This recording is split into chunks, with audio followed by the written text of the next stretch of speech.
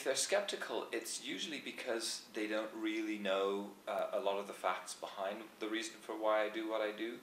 And they're usually really responsive to learning a little bit about the cannabinoid system. They're very open to understanding that the endogenous cannabinoid system exists, that taking in plant-derived or synthetic or prescription pharmaceutical cannabinoids is modulating an existing system, that it's an important system for human physiology, and that really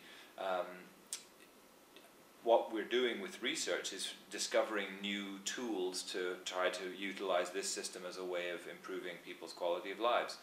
And that usually they recognize the fact that we are limited in terms of therapies that we have available. And I work in a chronic pain clinic, so we're limited in terms of pain therapies that we can offer to patients.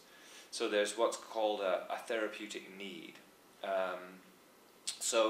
An unmet therapeutic need. And so this is simply a new avenue that's opening up for us to explore.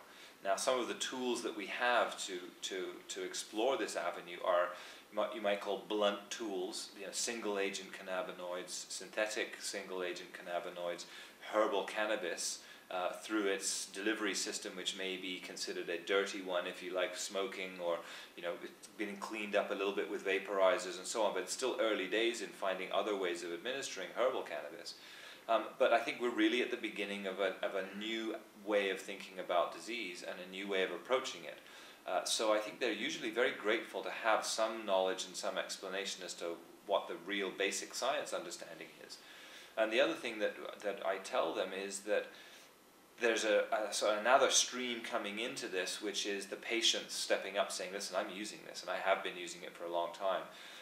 And when you couple the patient reports with the basic science knowledge that there's a mechanism for why they're telling us that it works, you get this beautiful sort of synchronicity of patients saying it helps, basic scientists saying, this stuff looks fantastic, you guys should study it in the clinic. And now we have the opportunity to do that with the existing pharmaceuticals, with herbal cannabis products that are quality controlled and so on. So it's more a question of saying we're not here to advocate that everyone's going to benefit. It's not a miracle drug for everybody, but there are clearly patients who may be cannabinoid responsive. Here are some tools to help you work with those patients and some ways that you can deal with and interact with them and educate them. For a lot of patients, for a lot of physicians rather, who are skeptical, it's because they don't know. It's because they feel like their patients are coming into them, telling them more about this than they know themselves, and that for many physicians is a little bit of a challenge to their egos, if you like. They feel like, hey, whoa, I should be the one with the knowledge, so they're very comfortable to get that information. And to that extent, we've begun a series of physician education programs in Canada based on the knowledge base that's now generated in the last 10 years in cannabis research, in cannabinoid research in general.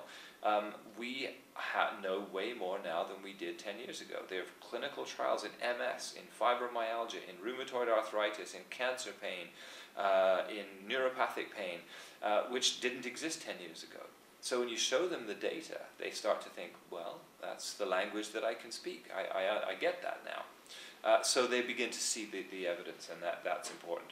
So what we're doing is taking this knowledge and translating it out into the community, knowledge transfer, out to the primary and the specialist physicians in the Canadian landscape, from coast to coast through small case-based accredited CME activities, and this has been a fabulously successful project. It's fascinating to hear physicians come and sit around and tell stories that they've had and the successes they've had with some of the pharmaceutical drugs, with some of the herbal cannabis, with the medical marijuana programs, and have them interact and teach each other. It's been a very, very rewarding experience.